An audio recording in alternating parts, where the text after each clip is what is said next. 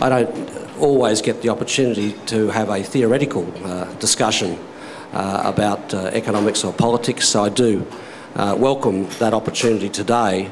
I think this will be a BYO theory event, and I've got a couple I'd like to bring along today. But if theory is the fine wine of discussion, what I'd really like to start with is the beer.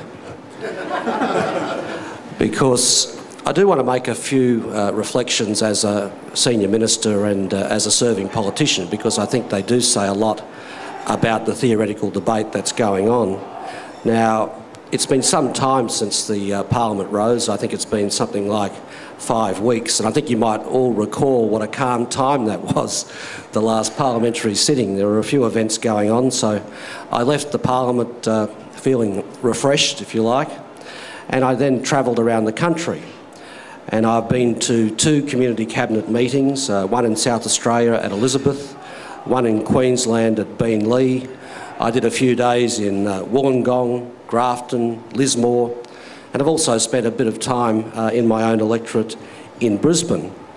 And what unites all of those places that I travelled to and through is that they are really in the first rank of communities which are affected by the global recession, which is washing up against our shores.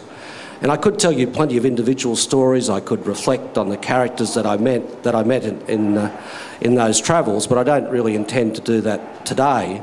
What I can tell you is that the punters I was talking to, the small business people and so on, those that worked in the church and the charitable sector, weren't using words like progressive politics or neoliberalism. I can tell you that. They don't tend to use that sort of language, but they did use words like, we're all in this together. That was the sort of language that I was hearing, and it didn't matter whether I was talking to unionists or I was even talking to people in small business.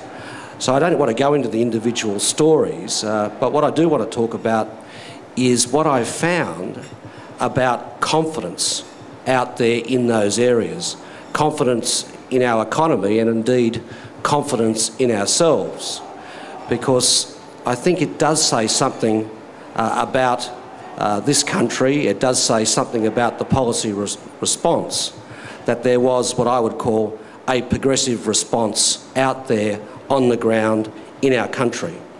Now, I think I'll put it this way.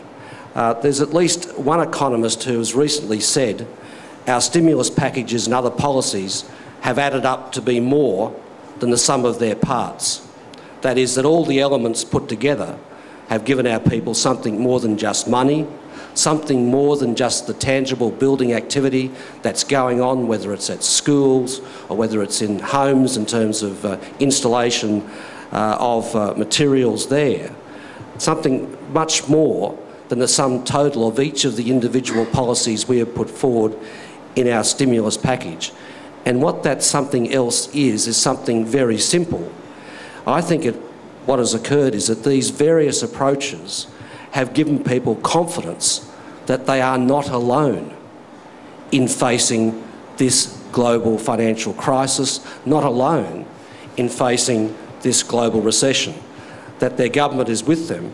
But it's even broader than the fact that the government is with them during this period, because I think what we have seen is that people understand that coming together is very important at a time such as this. And of course, policies, I think, have been deliberately designed to do that, deliberately designed to engage individuals, deliberately designed to engage families, deliberately designed to engage small business and bigger business, the construction industries, school communities and so on.